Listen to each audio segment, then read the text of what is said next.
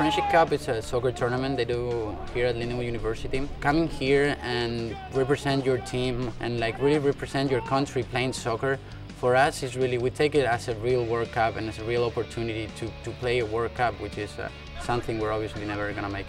It is really important because like we know all the players out here, we know we're not going to play any World Cup or any international event, and playing against, like what I like about LU is that our soccer team is composed by 80% of foreign people, maybe more than that.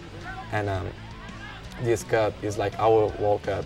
Like not a lot of people have heard about it, but when you're actually in the soccer team and you play that cup, if you lose, if you do bad, you're gonna hear about it for like the whole next season until the next Friendship Cup. And they end up being like teams like Serbia, Spain, Honduras. I mean, everybody from the same nationality creates their own team. And we have guys from France, South Africa, some Americans, some where else? I mean, from around the whole world.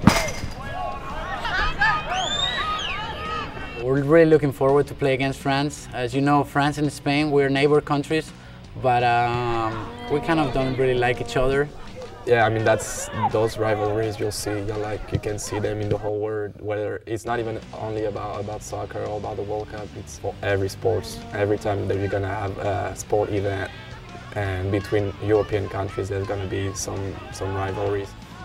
And there's no friendly game at all. So they call it the Friendship Cup because it's supposed to be a bunch of people hanging around and playing a tournament. Really, all the friends that are from the soccer team, and then they split together with the countries. But there's nothing really friendship about it. It's not worth it to lose the friendship just because of a soccer game. Then when you're on the field, there's no friends anymore. There's friends before the game, there's friends after the game, but during the game, everybody want to win. So yeah, sometimes the friend I would have off field are not, I mean, they're still my friends on field, but we don't behave the same way. Some people play and they're happy playing and they will always say sorry when something happened. And some other people, they just have too much passion and they don't see friends or anything. They only want win, win, and win. You don't even get anything for winning, just a cup, but it's the proud of winning and nobody wants to lose.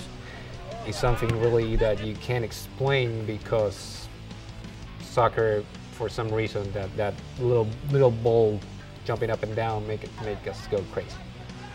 I mean, we can't lose. We have better players. We have to win. It's gonna be either them or us, or Sunday is the biggest game.